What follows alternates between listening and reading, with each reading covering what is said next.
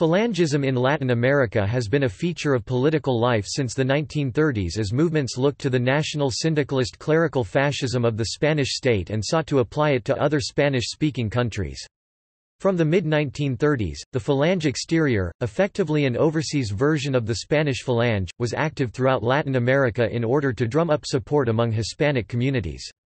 However, the ideas would soon permeate into indigenous political groups.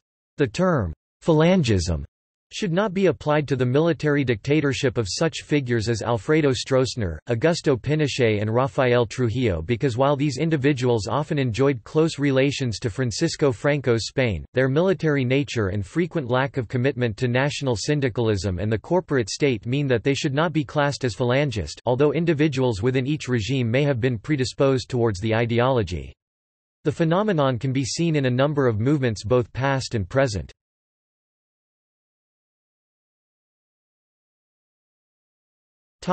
Argentina.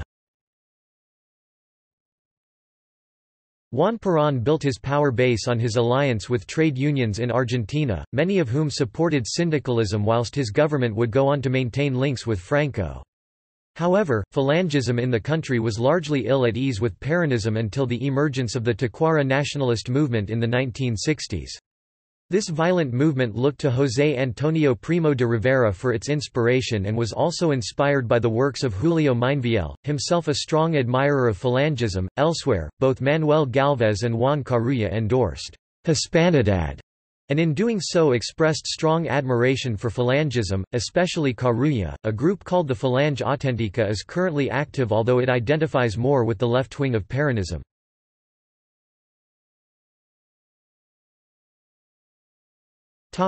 Bolivia. Formed in 1937, the Bolivian Socialist Falange, Falange Socialista Boliviana or FSB, of Oscar Unzaga gained a strong following amongst former landowners by offering a platform strongly influenced by Franco and Benito Mussolini. The FSB became effective opposition to the revolutionary nationalist movement government, although their fortunes would later decline and they were ultimately absorbed into the Nationalist Democratic Action.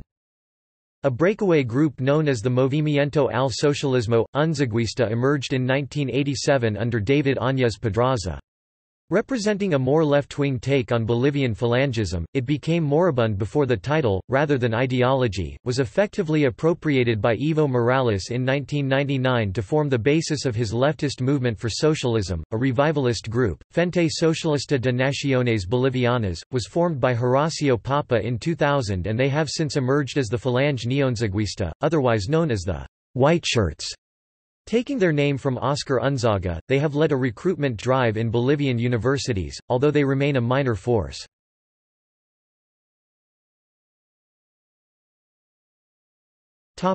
Chile. In 1935, a group of younger social Christians split from the Conservative Party to form the Falange Nacional. Despite its name, this group was largely made up of progressive and reformist Catholics and bore little resemblance to Spanish Falangism. In its early years, it imitated elements of fascist movements with some of its members wearing uniforms and undergoing paramilitary training. With its progressive economic program creating an alternative to capitalism, redeeming the proletariat, it was in open conflict with the Catholic high clergy who accused it of disrespecting the Church's leadership and siding with communists. Despite its aim to be a centrist alternative to the LEFTL and the right and relatively great public attention, it never received more than 4% of the votes. Later, it supported the leftist administration of Juan Antonio Ríos (1942–1946) and in 1957 was one of the founding groups of the Christian Democrat Party of Chile. One of its former members, Eduardo Frei Montalva, became president of Chile in 1964. Other notable members include Radimiro Tomic and Bernardo Leighton. A more avowedly Falangist group, Movimiento Revolucionario Nacional Sindicalista Revolutionary National Syndicalist Movement, would appear in 1952, although it did not achieve the influence of the Falange Nacional. The name has proven durable however as it still organized into the 21st century, albeit on a very minor level. They also organize a youth movement, Guardia Revolucionaria Nacional Sindicalista.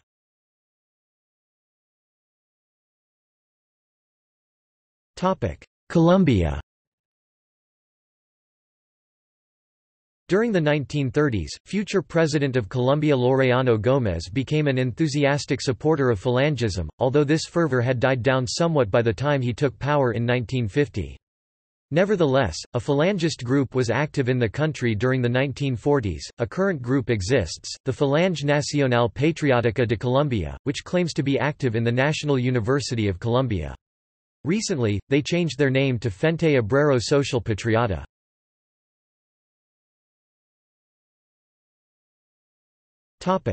Cuba. A minor Cuban Falangist movement existed from 1936 to 1940 under Antonio Avendaño and Alfonso Serrano Villarino. This group was effectively ended by a law which barred political groups from making specific reference to the policies of foreign groups. Although the government of Fulgencio Batista maintained good relations with Franco, it was not Falangist, and the only real manifestation of Falangism since 1940 was with the minuscule and probably defunct La Falange Cubana.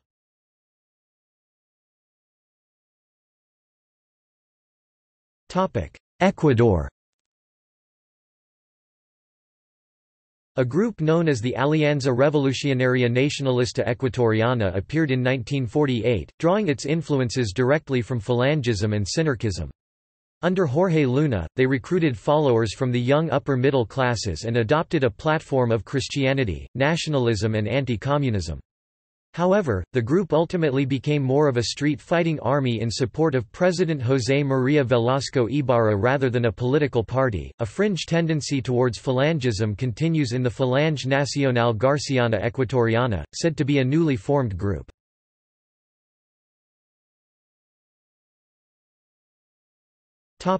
El Salvador. Under the regime of Arturo Armando Molina, left-wing anti-government guerrilla activity became such a feature of Salvadorian life that government agencies began to fund far-right guerrilla groups to oppose the leftists. One of the first of these was the Fuerzas Armadas de Liberación Nacional, Guerra de Exterminación, better known by the acronym Falange, set up in 1975 with the stated aim of exterminating all communists and their collaborators. Carrying out 38 murders in 1 week in October 1975 alone, the group changed its name to the Unión Guerrera Blanca in 1976, de-emphasizing its Falangist ideology whilst continuing its initial role of assassination of left-wing targets.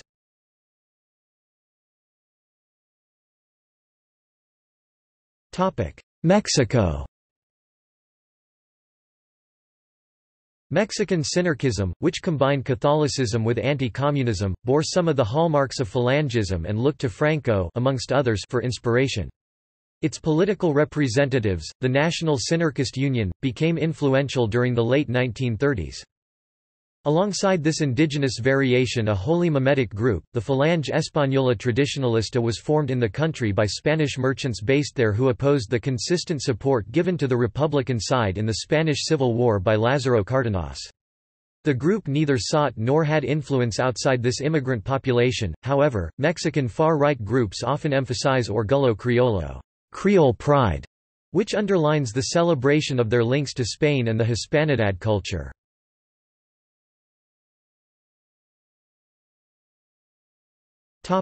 Nicaragua. Falangist influence was felt in the country during the later 1930s, particularly in the Colegio Centro America in Managua, where the ideology was widespread. However, such activity was suppressed after 1941 as Nicaragua took a decidedly pro-United States line after the attack on Pearl Harbor.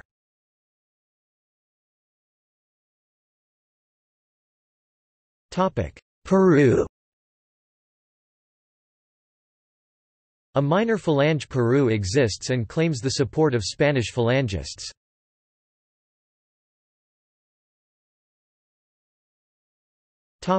Puerto Rico. Around the time of the Spanish Civil War, the Falange was heavily active amongst the 8,000 or so Spanish citizens on the island, with an official branch of the Falange organized in San Juan. This group officially disavowed any involvement in local politics, although it was scrutinized closely by the FBI during the Second World War. Two very minor Falangist groups have been active in the drive for Puerto Rican independence. The first of these was the Falange Boricua, who have claimed that they were banned on 7 May 2000 after leader Walter Lozano was arrested attempting to blockade U.S. military bases on the island. They have since been refounded as the Movimiento Nacional Sindicalista de Puerto Rico.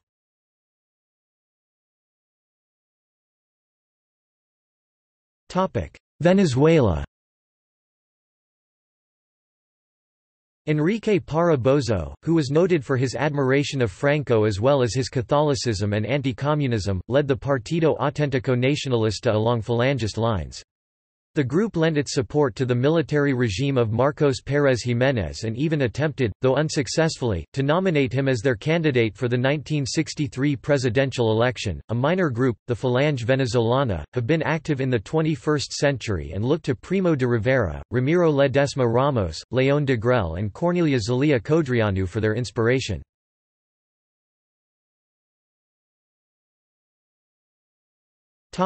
See also: